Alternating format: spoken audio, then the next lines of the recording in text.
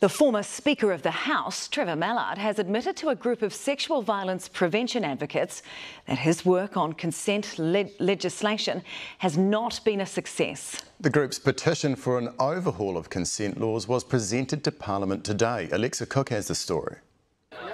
They came with banners, with placards and with plenty of passion. So we will fight. We'll fight today, we'll fight again tomorrow.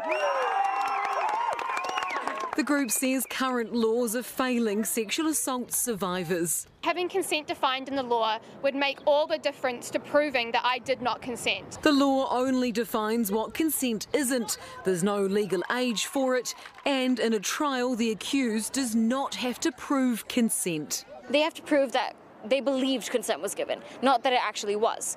And that is extremely detrimental.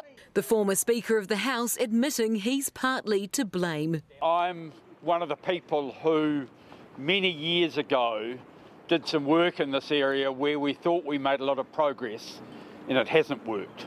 I've seen the damage that has been done to my friends and to my family, and I guess just enough is enough. Very important to stop what's been happening. Everyone knows someone who I think has had an experience of this, so just here to support them. The petition was launched in April this year, and since then it's gathered more than 12,000 signatures of people backing the reform of the consent laws. There's also cross-party support. We know this is long overdue. We have an opportunity to make right what we should have made right some time ago.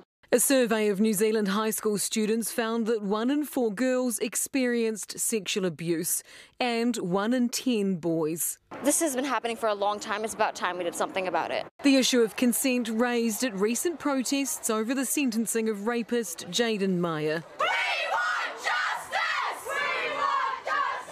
Consent advocates hoping to achieve just that. Urge the government to reform the current consent laws. Their petition formally tabled in Parliament this afternoon.